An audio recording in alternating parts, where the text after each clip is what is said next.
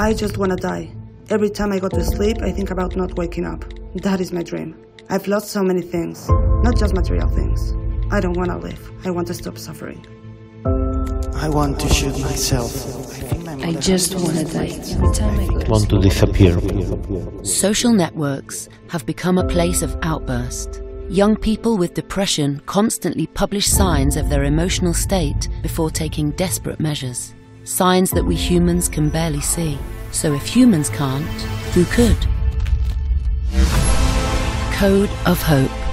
The AI that detects suicidal behaviors. This is an advanced algorithm that goes beyond tags or keywords. It's based on a psychological theory which analyzes 32 emotions to detect suicidal behaviors. Profiles of people who took their lives were used to create an emotional pattern. The AI uses this pattern to scan public tweets, identifying the ones with high depression levels, listening to the signs before anything bad happens. Los jóvenes ya no hablan por teléfono. Y nosotros queremos estar donde están los jóvenes, queremos escucharlos. Por eso queremos estar en las redes sociales y allí vamos a estar. In between depression and suicide, there's loneliness. Code of Hope acts right on this crucial point.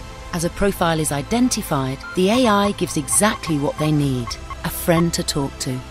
As a private message cannot be sent, a bot follows the profile automatically.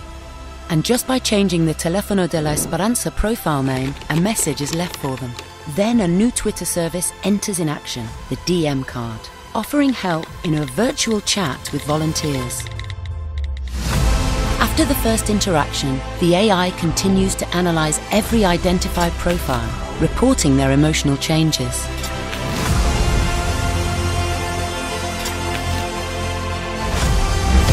Code of Hope. Artificial intelligence helping human lives.